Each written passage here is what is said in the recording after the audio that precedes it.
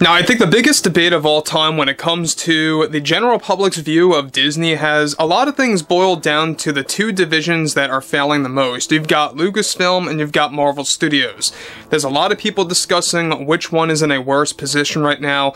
I always like to point at Lucasfilm because they fall into this vicious cycle of announcing titles / installments, and then it either falls into production limbo, or it gets cancelled, or creative differences. This is just Lucasfilm in its own nature.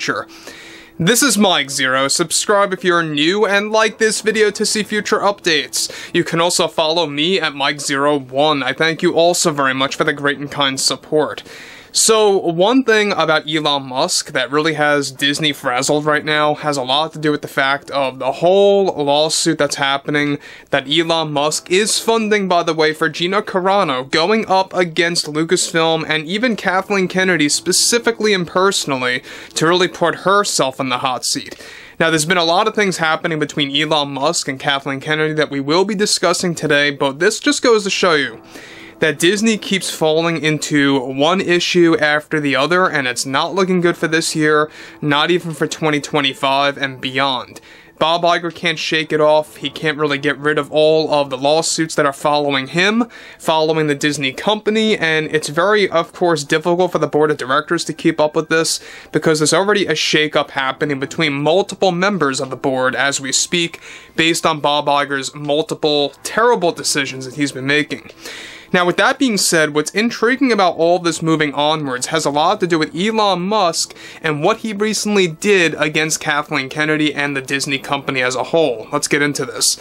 Now, specifically, with Kathleen Kennedy actively involved with the damage control surrounding the Gina Carano lawsuit that is being funded by Elon Musk, one major development has much to do with Elon's new battle against Kathleen Kennedy, with his recent goal to defend Gina Carano.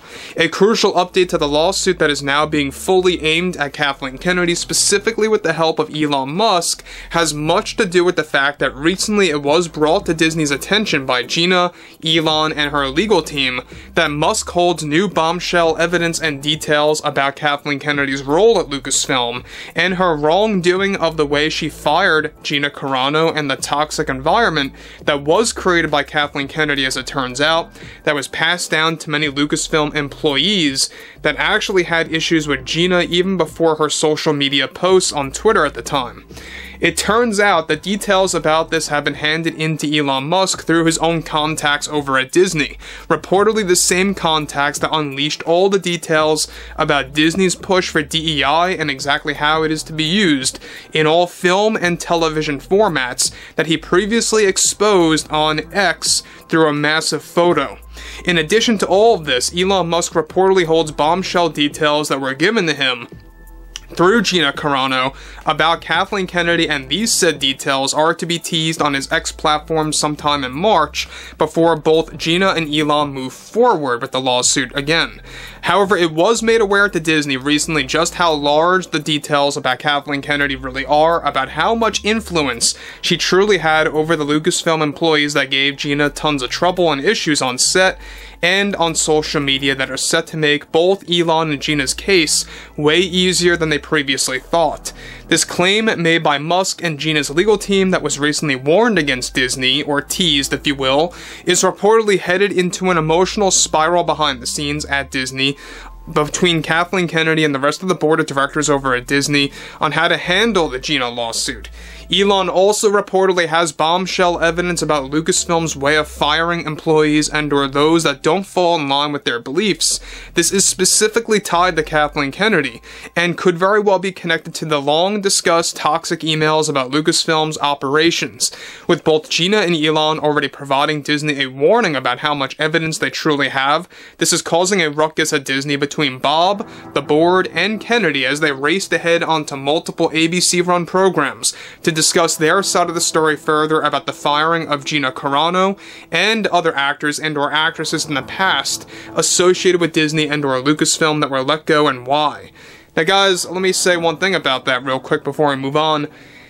They are only damaging themselves further if they do decide to go on shows like The View. Who watches that anyway? Who wants to watch Joy Behar nowadays? Whoever did anyway. And Jimmy Kimmel Live, Good Morning America, etc., etc. if you go on those programs and you open your mouth about your side of the story, about Gina's firing, about other employees over at Disney and their firing, and that is only going to make their case a lot more smoother, let me tell you that much. It's going to make things a lot more vivid for Elon and Gina through the eyes of the public, and for their case in general. Now, moving to the next thing, this is where it gets a little bit more serious. Now, we know that Kathleen Kennedy is doing whatever she can to keep this lawsuit from ever really moving forward.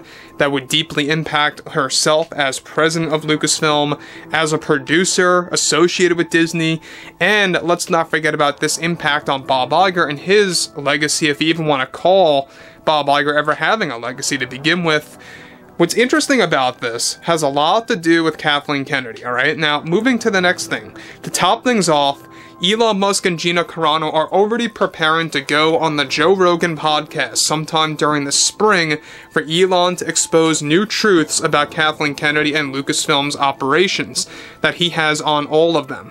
Previously, Elon was supposed to go on Joe Rogan, you guys may recall, in January, but this was delayed after the Gina lawsuit started weeks ago, as it was a better opportunity for him to expose Disney and Lucasfilm further with Elon's contacts. Kennedy is already attempting to erase Gina's role as Cara Dune from both Mando Season 1 and 2, we talked about this last week as well.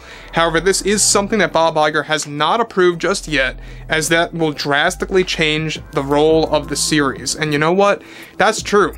Alright, if you delete Cara Dune from the show, you have to delete other characters, because whenever she's on screen with other characters like Din Djarin, Grogu, Bo-Katan, etc., etc. Now, here's the bigger problem at large, is that the fact that we have Kathleen Kennedy reaching beyond expectations to unrealistic levels of coming up with that proposal to Disney to delete Gina Carano's role from Mando Season 1 and 2 is not only petty, but it's very childish. It truly is. For a producer, for someone like Kathleen Kennedy, for someone so high up in the film industry, you would think that you would act a little bit more professional, right? But no. This is not a surprise, it's not a shocker, after how she fired Gina. I think that's the bigger problem here. It's not just the fact that Gina was fired. A lot of people also had a very big problem with the way she was fired. No email, no phone call, no call into the office, not even a hint toward her getting let go in, ahead of time by a couple of days or a day. No warning whatsoever. She just woke up to social media with these headlines that she was fired by Kathleen Kennedy and by Lucasfilm, and that was that. And there were a lot of emails that got leaked out there before her firing that were not supposed to go to some people. We talked about that too. You guys may remember that back in 2021. That really spurred up a whole lot of drama over at Disney. We'll talk more about what Elon has, going on with the Joe Rogan podcast. I think it's going to be legendary this spring. So if you guys would like to jot down whatever you guys have to say about this ongoing situation below in the comments. And if you guys did enjoy the content for today, make sure to drop a thumbs up on this video to support the channel. And I will catch you guys later.